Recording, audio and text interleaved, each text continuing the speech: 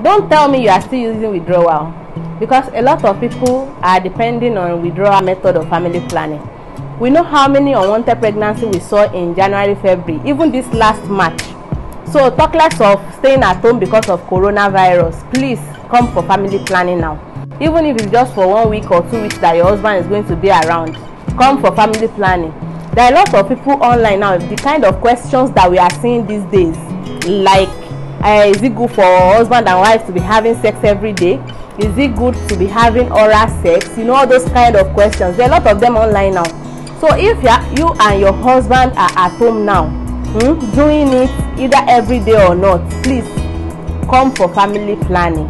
There are a lot of them. You can come for the one that you insert in your hand. You can come for the one that would put in your womb. You can also come for injectable. You can come for pills. There are a lot of them that you can actually venture into.